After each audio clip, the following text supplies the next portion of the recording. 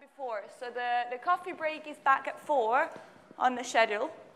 The exercise session is from 2 to 3:30, but since the room is booked until 4, you can stay over and the coffee break starts at 4 anyway. And the second one is that the group discussion for women and gender minority is on the terrace, like where we did the icebreakers yesterday, and not in the Adriatico terrace like it was in the program before. Okay? So let's start.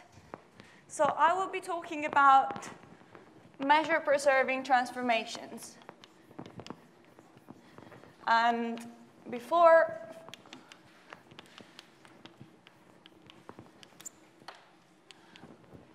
transformations.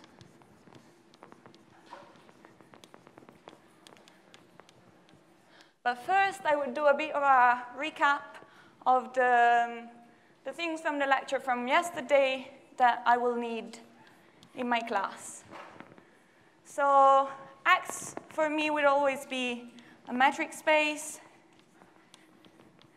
or, well, it could also be a topological space for most of the things I'll say, and most of the time it will be either 0, 1 or S1 or the things we've been looking at so far.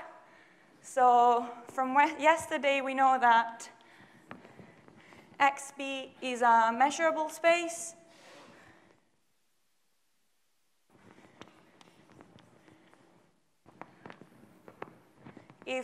So X is our metric space, and B is a sigma algebra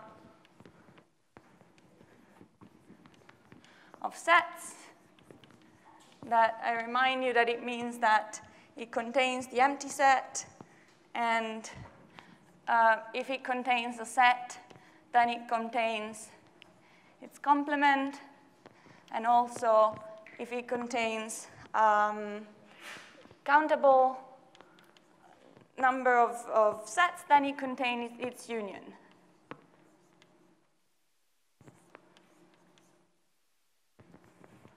And those are called the measurable sets.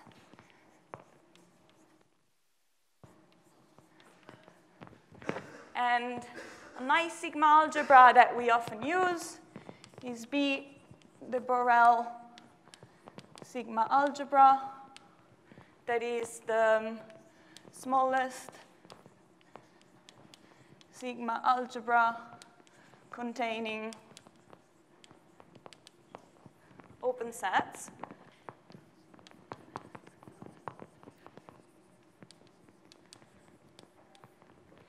And then on a measurable space, we can put a measure that is a function from the set of measurable sets into R plus union infinity, such that the measure of the empty set is 0. And if we have a countable union of sets, of measurable sets that are pairwise disjoint,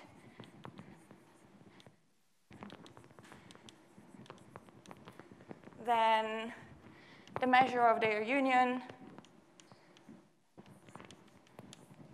is the sum of the measure of those sets. And then we will call XB with the measure mu a measured space, a measure space.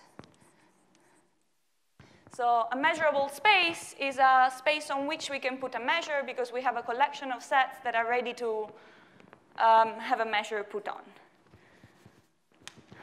And then we had the extension theorem.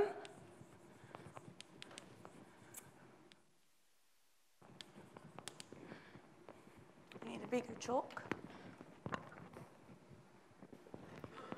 That tells us that giving a measure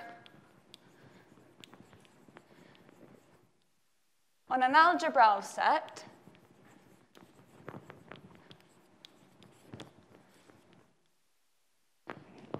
determines uniquely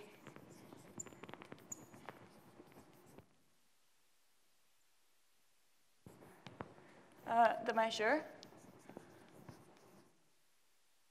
on the sigma algebra generated by this algebra. So we don't want to say what the measure of every set is, but it is enough to give it on an algebra, so on finite unions, and then it extends to a measure on all measurable sets. And I want to give you an example of a measure that I will use. So if we have a function from an interval to our plus, so a positive function that is integrable, or normal Riemann integrable, then if I take a subinterval, I can define the measure of the subintegral to be to be the integral of f of x. And now the measure of the empty set is 0 because we are integrating over nothing. And then the measure of the total space, our interval I, is finite because f is integrable. And if we have disjoint subintervals,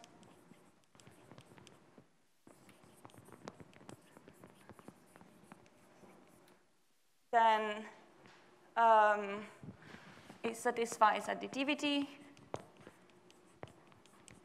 and so on. And so since the set of finite union of intervals is an algebra, we can apply the extension theorem, which tells you that mu f extend to a measure on B of A, on B that is the Borel sigma algebra.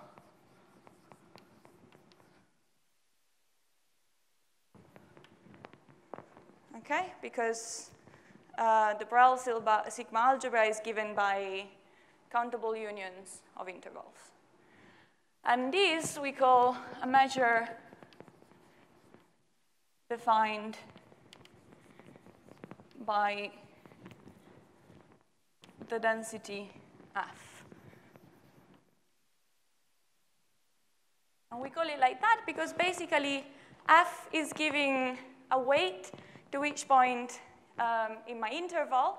So I'm saying that it's a density because if we have a space with particles on it, for example, and the particles are more dense in a part of the interval, then this integral will be bigger. So given a positive function, this can give us a measure on our space. Okay, so this is what I will need from measure theory. And now we pass to transformations.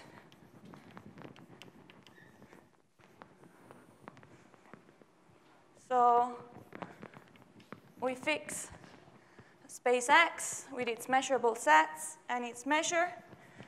So measure space. And then we say definition that T, a transformation from X to X, is measurable if for each subset measurable set, then the pre-image of A is still measurable. And so this is first definition. And second definition, T is measure preserving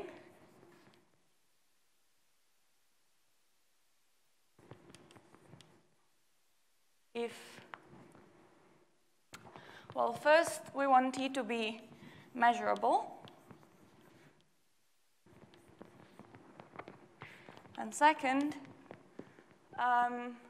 so we want the measure of t to the minus 1 of a to be exactly the measure of a for each a that is measurable. So what we're saying is that we have our space and we have the measurable set.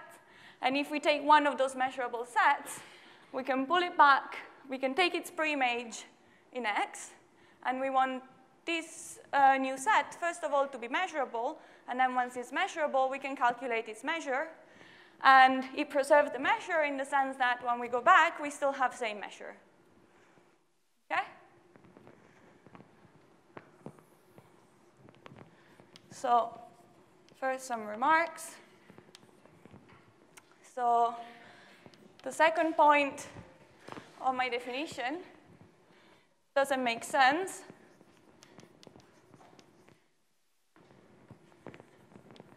without the first. Because I can't take the measure of the preimage unless the preimage is also measurable. Then second, this though is not very restrictive because point 1 is often satisfied in some sense. So 1 is satisfied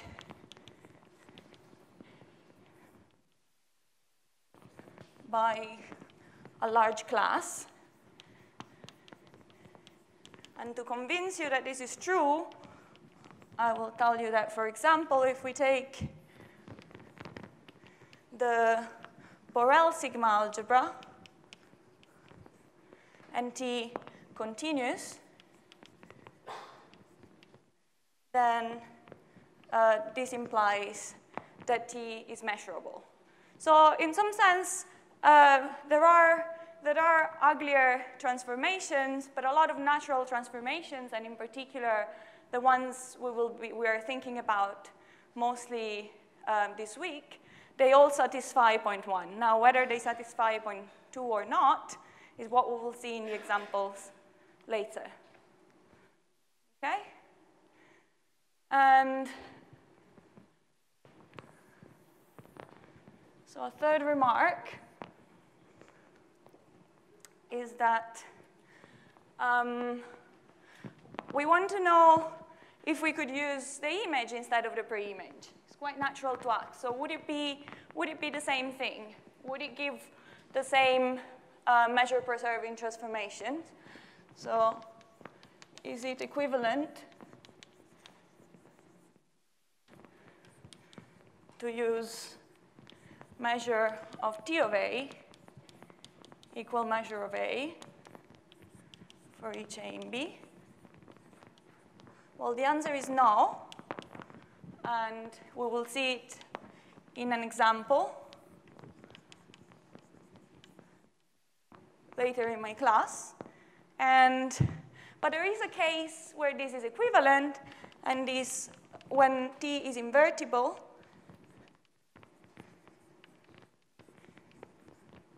then this is equivalent to number 2. And this will be one of my exercises for this afternoon. And then the last remark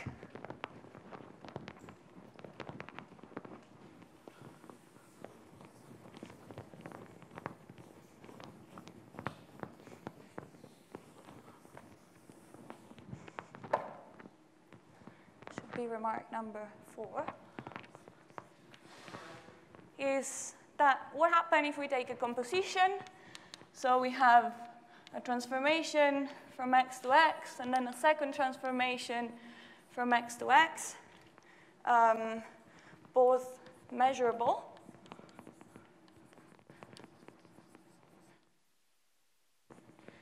and measure preserving.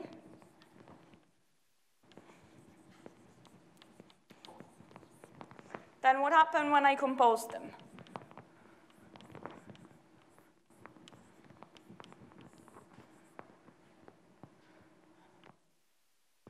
Well, then S compose T is also measure preserving.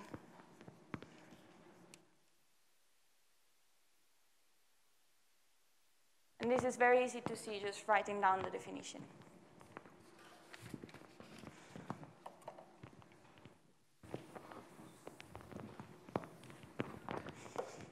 Okay. So measure preserving transformation are very nice objects, and we will see some examples very soon. But first, I want to give you another definition that Oliver briefly mentioned yesterday. That is that if we have a transformation, we can basically set ourselves up to have a measure-preserving transformation. So the map T star mu from B to R plus union infinity is the push-forward measure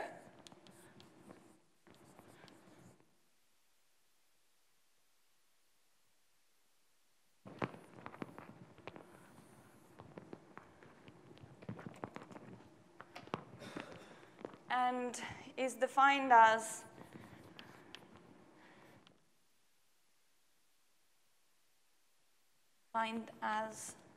so we need to say what T star mu is on each measurable set. Well, we say that this is the measure of T minus 1 of A for each A measurable.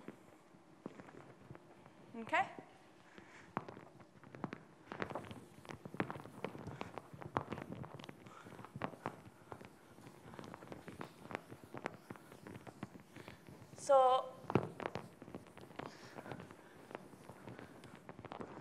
So we have a measure on our space, and then we want to give another measure on our target space, and we pull it back using the transformation. And well, the first thing to do is to prove that, so remarks is that we need T star mu to be a measure. And this also will be one of the exercises. And then, well, I said that we set ourselves up for being measure preserving. And in fact, the point is that T is measure preserving if and only if T star mu equal mu. And to see this one, just write down the definition. So the measure of A, so to be measure preserving, this needs to be the measure of the pre-image. And then, but then by definition of T star, this is exactly T star mu of A. And since this is true for each measurable set, then this means that mu equal T star mu. Okay? But again, checking this measure preserving property on each measurable set is kind of hard. We always want to try to restrict the things we need to check as much as we can. So we have also in this case some equivalent of the extension theorem that we had later that says something similar, that says that it is enough to check that we are measure preserving on an algebra.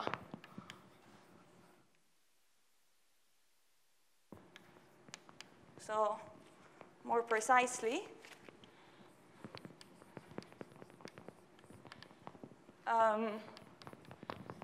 if we have a measure space and the sigma algebra is generated by an algebra, then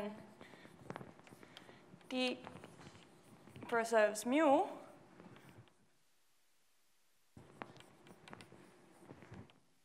if and only if, well, the property that we want is true for all A in the algebra now, instead of in the whole sigma algebra.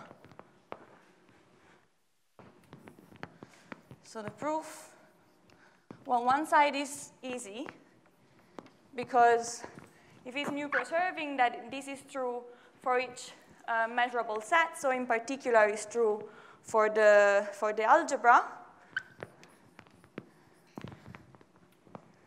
And to prove the other side, we use the extension theorem. So consider T star mu and mu.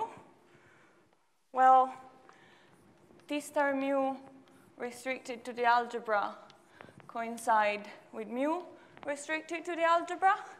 And then by the extension theorem,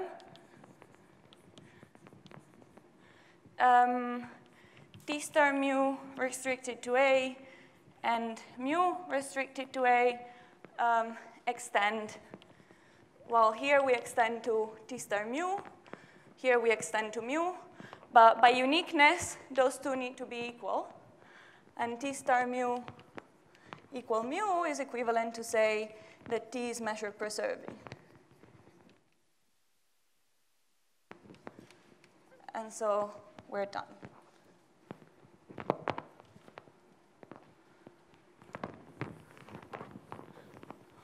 Okay.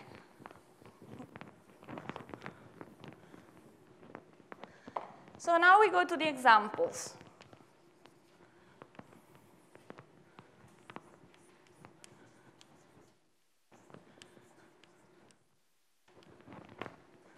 Well, the first example is the doubling map.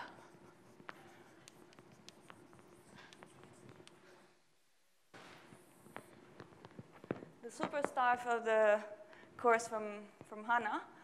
So we take x, b, and lambda, where x is 0, 1, and then b is the Borel sigma algebra, and lambda is the Lebesgue measure.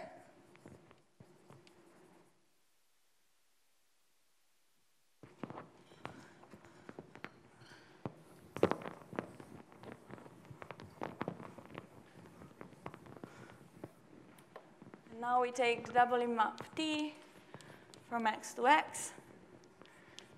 T of x is 2x mod 1, or 2x if we are between 0 and a half, or 2x minus 1 if we are between a half and 1.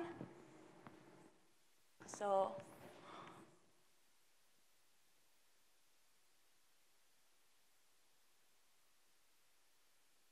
we have our two branches. And now I tell you, and I will show you, that T preserves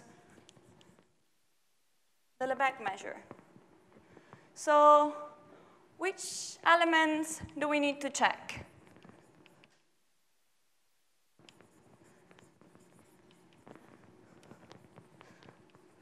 Well, by our new extension theorem, we just need to check an algebra. And an algebra that generates the Borel sigma algebra is finite unions of intervals. So let's first look at intervals. So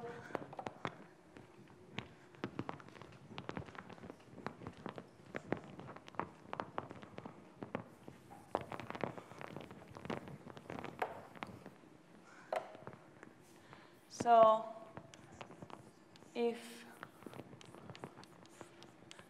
x equal R or an interval, then, and B is the Borel sigma algebra,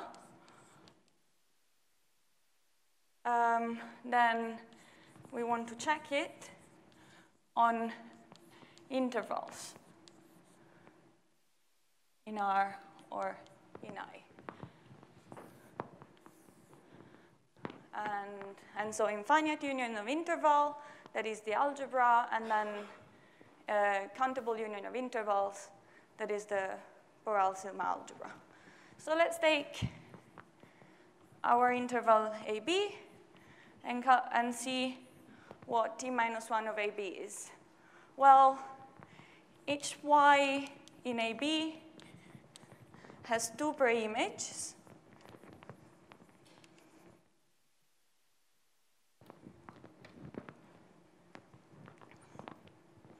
And one is one per branch. So one is on y equal to x, so is the point y over 2. And the other is y equal to x minus 1, so x equal y plus 1 over 2. And so this means that the preimage of an interval is two disjoint interval. I think it's faster if I redraw the graph than if I go down there. So if we take an interval AB here, then the preimages will be this piece here and this piece here. So t minus 1 of AB will be the union of A over 2, B over 2, and union A plus 1 over 2, B plus 1 over 2. And so when we go to calculate the Lebesgue measure of this, well, the Lebesgue measure of this, since the union is disjoint, then is the sum of the Lebesgue measure of the two single intervals. And the Lebesgue measure of an interval is, so the Lebesgue measure of AB is B minus A. And so here we will have B over 2 minus A over 2 coming from the first one, plus B plus 1 over 2 minus A plus 1 over 2. So now this half and this half cancel because of the minus. So we remain with B over 2 plus B over 2, that is B, minus A over 2 minus A over 2, that is A. And this is exactly the same that we have here. And so it's measure preserving.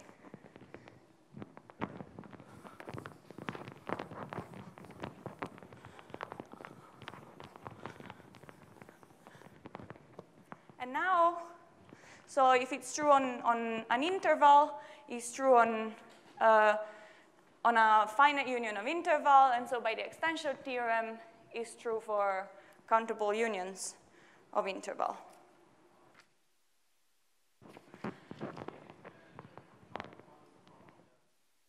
Sorry?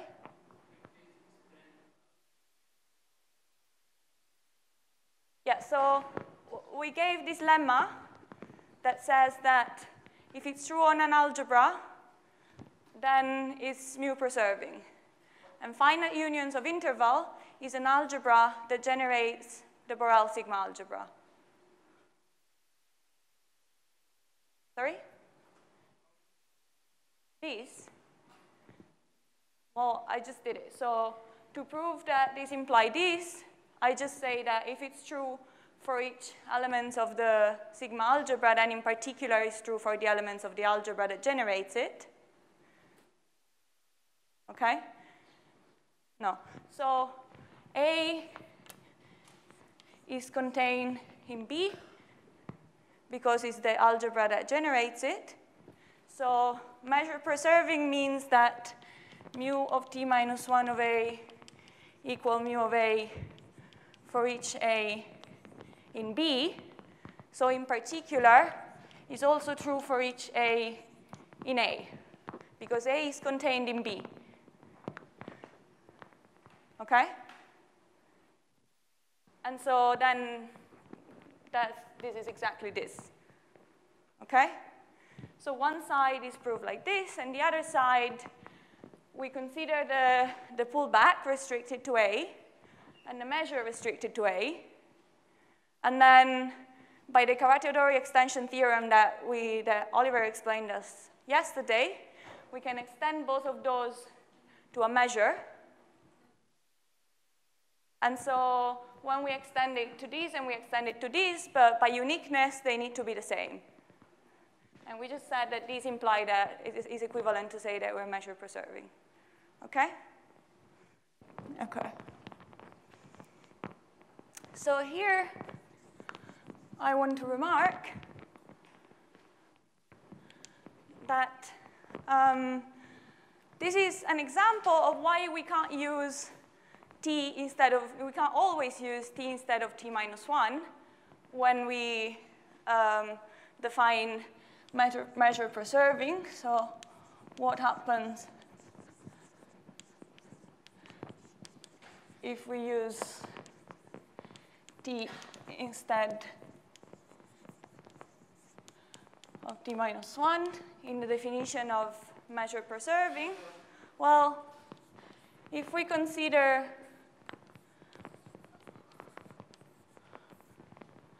the measure of the image of AB, well, if we take already, so let's take AB contained in 0.5, then already here, so T of AB is 2A to B, and the Lebesgue measure of this is 2B minus A, that is different from B minus A, that is the Lebesgue measure of AB. So in this case, if we had taken the images instead of the pre-images, we would have that the doubling map is not measure preserving. So the two things are not equivalent. And in fact, T is not invertible.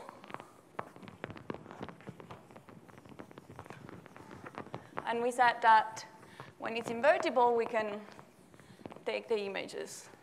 But here is not the case, and in fact, we would attain a different answer to this question. Okay? So, a second example, rotations.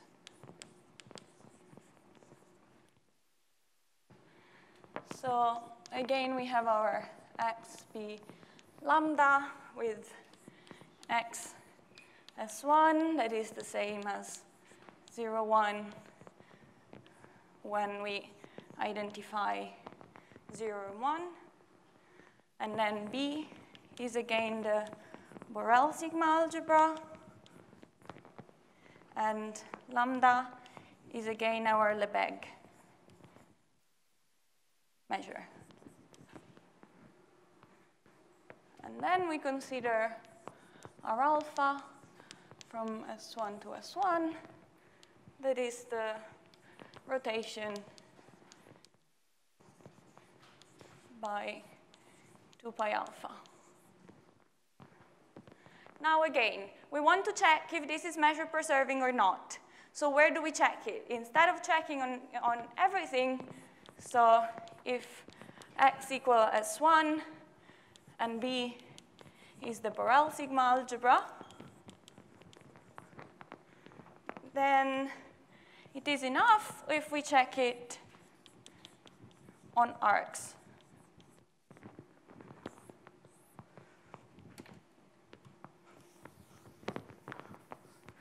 For the same reasons as before.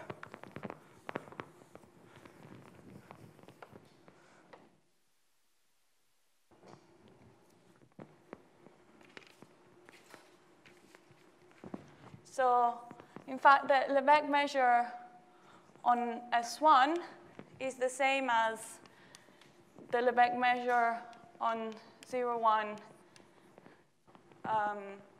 with our identification. And so we want to check it on arcs. And what is the measure of an arc? Well, it's the length of the arc divided by 2 pi. And we divide it by 2 pi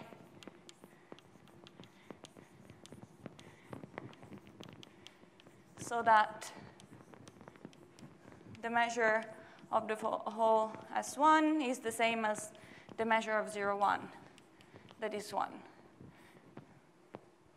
Because if our circle has radius 1, then the length of the whole circumference will be 2 pi. So we divide by 2 pi, and then we're doing the same thing that we were doing in 0, 1. And now we remark that that a rotation is invertible, and that the inverse is another rotation of angle minus alpha. So if the rotation by alpha is counterclockwise, the rotation by minus alpha is a clockwise rotation, but it's still a rotation. And rotations are isometries.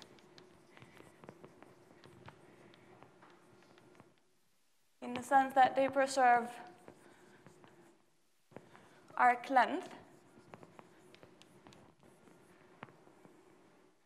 And so the Lebesgue measure of r alpha to the minus 1 of an arc is the same as the Lebesgue measure of r minus alpha of an arc, which is the same as the Lebesgue measure of the arc, because this is a rotation. Okay? And so this is also measure preserving.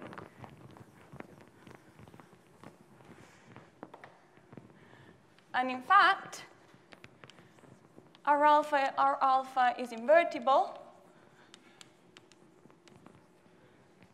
So we could also consider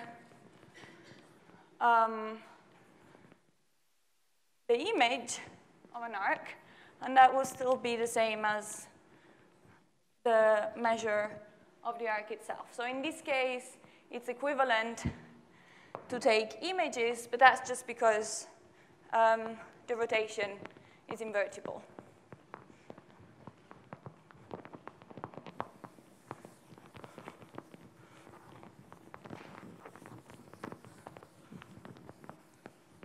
Okay. Third example. So far we always had Lebesgue measure, but we could have also other measure, and this is the reason why I gave you earlier the measure with respect to a density. So now, our third example,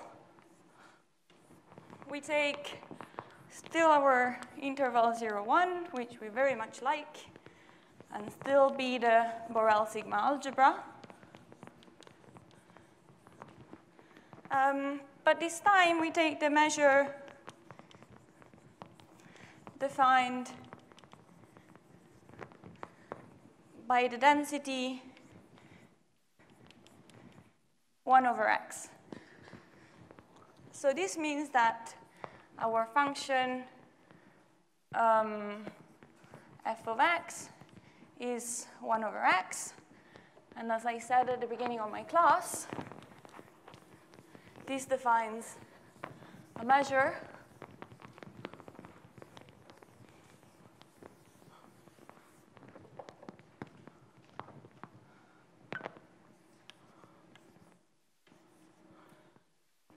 that the measure of A is the integral of array, so in this case, of 1 over x dx. And again, since we are in the interval, we said that we can just check it on subintervals.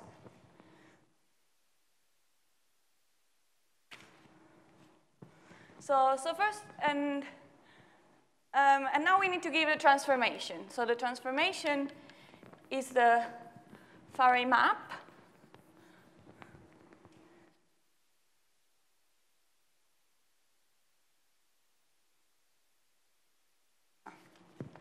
That is, well, let's call it F, from 0, 1 to 0, 1, defined as follow. So f of x is x over 1 minus x. If we are between 0 and a half, and is x minus 1, oh, sorry, 1 minus x over x. If we are between a half and 1.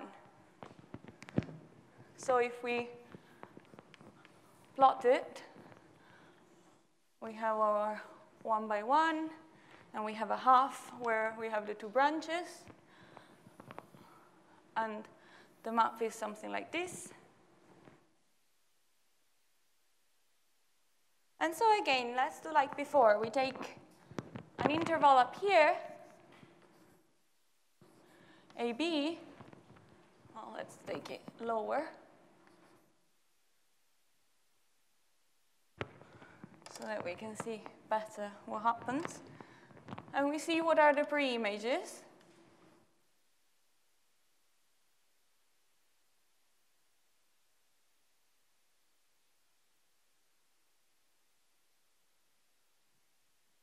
So what is f minus 1 of AB? So I point y in AB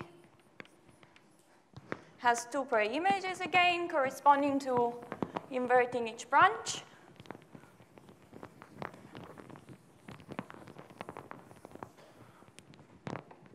So in the first branch, then we invert it with x equal y over 1 plus y. And then the second branch is 1 minus x over x, sorry. And then x equal 1 over 1 plus y. But now we can see from the picture that if this point is a over 1 plus a, then this is b over 1 plus b. But now this one is 1 over 1 plus a, and this one is 1 over 1 plus b. So t minus 1 of the interval AB is the disjoint union of a over 1 plus a, b over 1 plus b, union 1 over 1 plus b, 1 over 1 plus a. So when we try to take the measure, sorry, this is f, yep, of this, well, we need to use our density. So we separate the two integrals. So is the integral from a over 1 plus a to b over 1 plus b of 1 over x dx, plus the same thing between 1 over 1 plus b and 1 over 1 plus a. And now we know how to integrate 1 over x.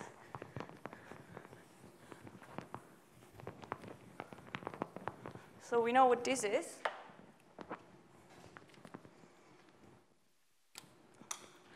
So this is,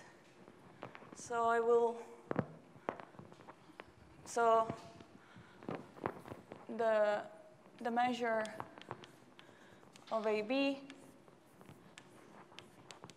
is the integral between a and b of 1 over x dx. That is the logarithm of b minus the logarithm of a. because logarithm of x is a primitive, so we calculate it in the extremities.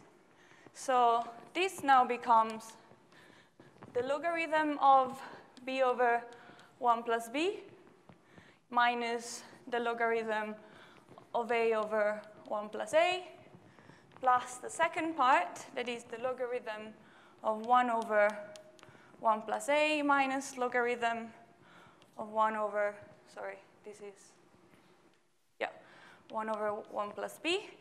And now we remember that the logarithm of a quotient is the difference of the logarithms.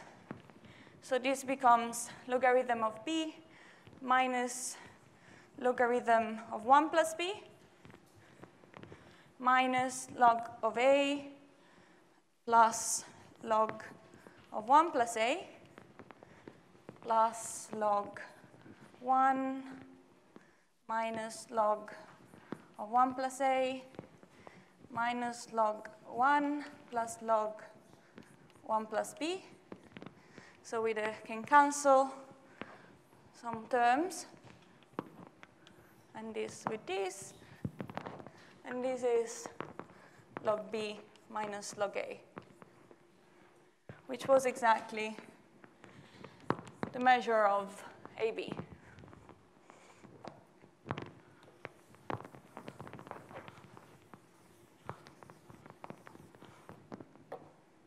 And this implies, so we checked it on intervals. So the same thing can be done on finite unions of intervals. And the finite unions of intervals generate the whole Borel sigma algebra. And so by the lemma that we raised, F preserves mu. And in fact, F does not preserve Lebesgue. But if we just write it down, then one can see that this is not true by writing the Lebesgue measure here. And I think it's time to stop. Yeah?